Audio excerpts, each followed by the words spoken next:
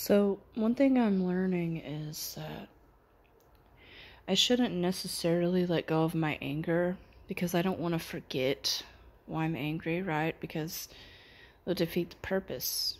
Um, but we should always figure out why we're angry so that we can forgive ourselves. And forgiving the other person doesn't mean we'll ever trust them or people. Sometimes it's simple as your own parents, right? Because that's where I trace everything back, is people's parents. I don't usually blame anyone for the root of my own problems except my lineage. And maybe, I don't want to say I'm to blame for that because I don't feel like I am. Sometimes I feel like my family isn't my family. I feel very out of place there. So there's that. But one thing I was thinking about was that how different everything manifests. So I see a lot of indication in my reality that is my manifestation. People are manifestations of my own emotions, right? I'm birthing people in women's bodies just by my own emotions. It's very bizarre because it doesn't come out the way I want it. Like, for instance, this is going to sound very tangled up, and it is. It's like a wire that is knotted up and crisscross in my brain. And it's actually, there's scientific proof that our cerebellum contains all of our nerve endings and, nerves from our brain wire crisscross down there and down our neck, making the right side responsible for the left and the left side responsible for the right. Okay? So this situation, I'm going to use it as an example, and it correlates to our brain, of course. Everything goes back to science, 100%. When I think of the instance when I was a child and I was sodomized, I feel very angry. I have a lot of anger from that. It took away my innocence. It robbed my ability to function as I matured into my puberty. It affected my social skills. It hurt me in a lot of ways. My development, my personality, my reactions to things, my views, especially my view on intimacy, it pretty much sabotaged that, right? I blame the person that took the action, 100%. But I also blame the person that was put in charge of that person, 100%, right? But now that I'm an adult, my thoughts are manifesting themselves into my childhood years. And it's quite bizarre because I realize that the person that was put in charge of that person is actually beneath me. And I just didn't know it as a child because I wasn't at that point yet. And while I knew a lot of things about my future when I was a kid, I didn't know everything. And now that I'm an adult, it's like looking into a mirror.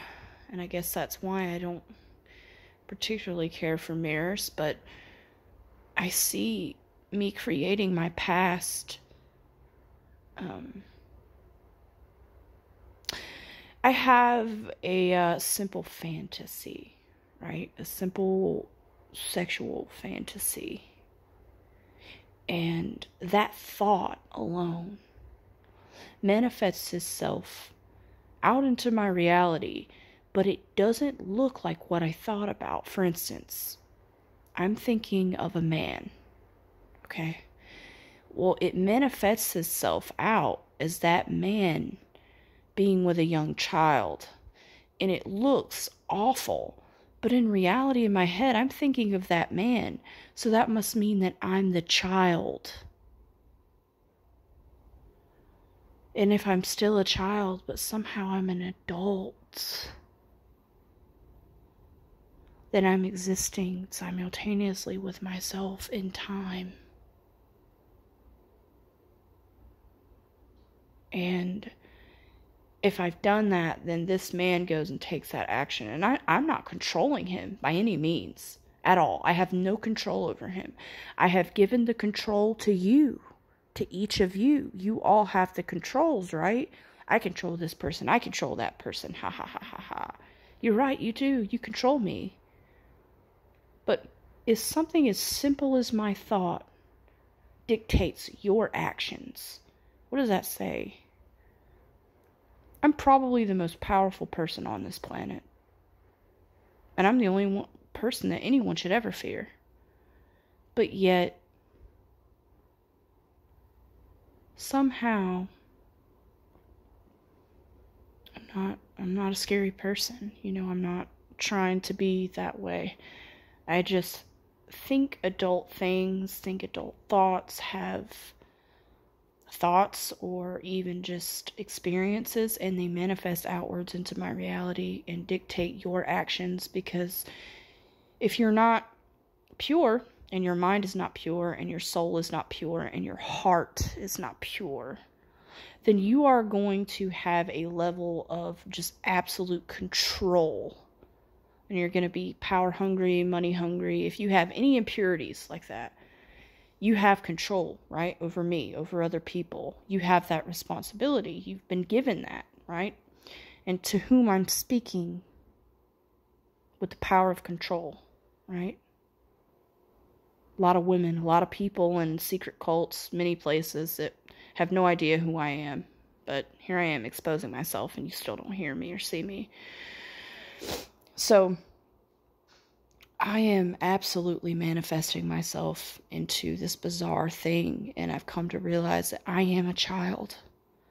In spirit, I'm still a child. I look like a woman. I walk like a woman. I talk like a woman. I'm a woman. But I'm a child inside. And I'm having a woman's experience because I'm never going to experience actually being a woman.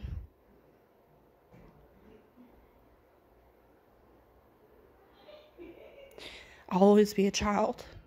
And the closest thing to having an experience as a woman and being old and being an adult and getting to do adult things is manifesting myself as this. So I apologize if I'm affecting other people's reality that have impure hearts,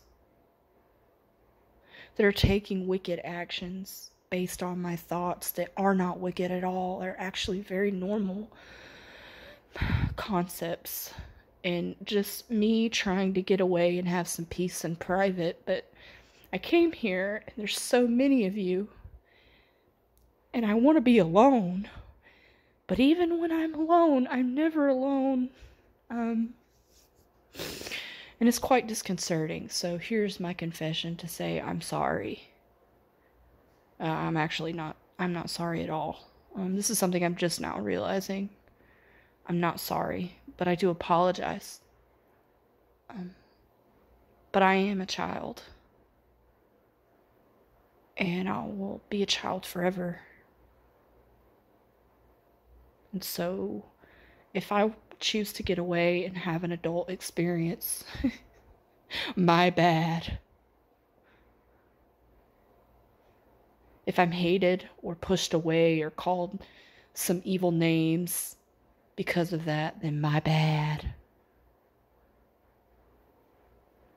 That just means the person that is my parent or is my superior.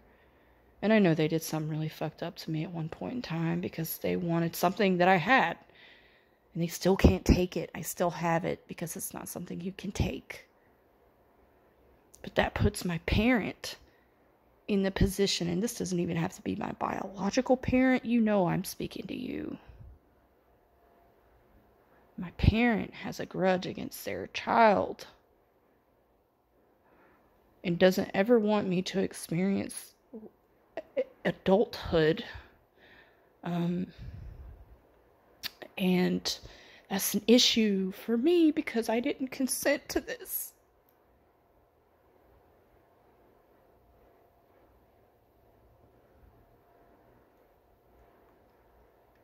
So, I just need everyone to know that I have some fucked up fantasies. I mean, really fucked up fantasies. Some things I would never do. I would never do. Some things I really want to do, but I can't.